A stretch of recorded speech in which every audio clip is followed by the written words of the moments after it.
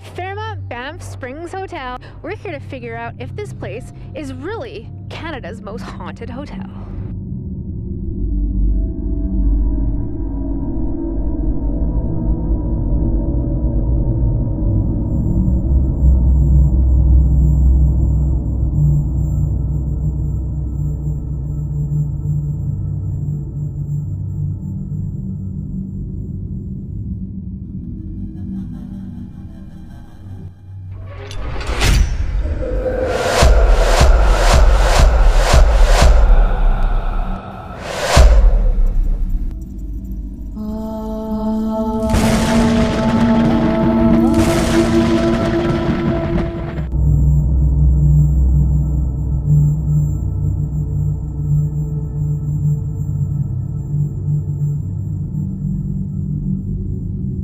The hotel opened its suites in 1888 by the Canadian Pacific Railway.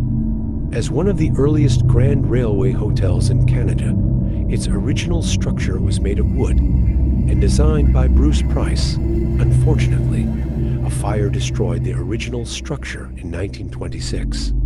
The Fairmont Banff Springs Hotel was rebuilt in 1928, and because it resembles a castle, it's often nicknamed the Castle. It's a year-round luxury mountain resort that offers golf courses in summer and skiing in winter. The hotel includes 757 guest rooms and suites, event spaces for conferences and weddings, several dining rooms, a grand ballroom, a spa, and a terrace garden. The beauty and luxury of the hotel didn't stay unnoticed. Many celebrities have spent some nights at the hotel, as well as King George VI and Queen Elizabeth II. They visited the hotel during their 1939 royal tour of Canada. Perhaps they have encountered one of the ghostly residents during their stay. There are several ghosts that haunt this beautiful historic hotel. There are also some haunted rooms. The haunting in one room were disturbing. It was closed off from the public. I have your attention now, haven't I?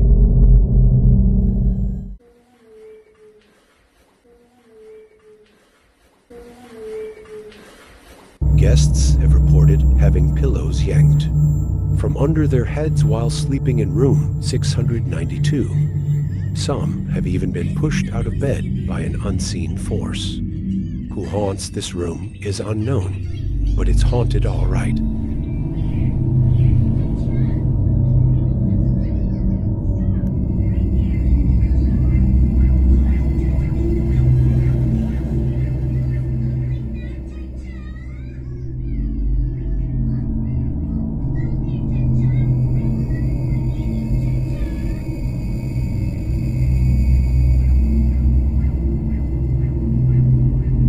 Stories of Sam Macaulay, a genial old Scotsman who was head bellman during the 60s and 70s, have been circulating around the hotel since his passing in 1975. Supposedly, Sam is a helpful sort of spirit, and most stories involving him mention some service he's provided to staff or guests. One incident involved two elderly women calling the bell desk for assistance after they found their key would not work.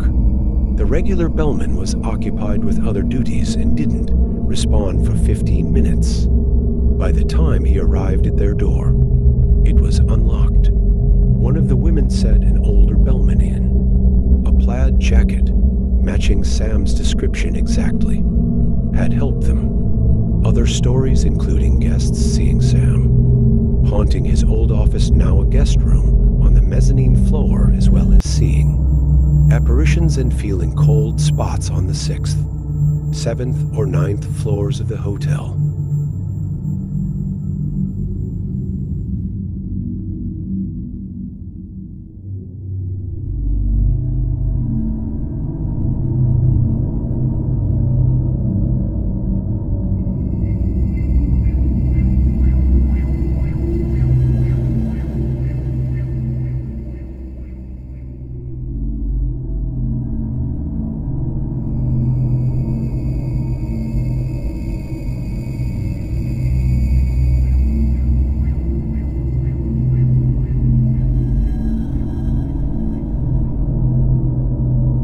they'd rather not mention room numbers.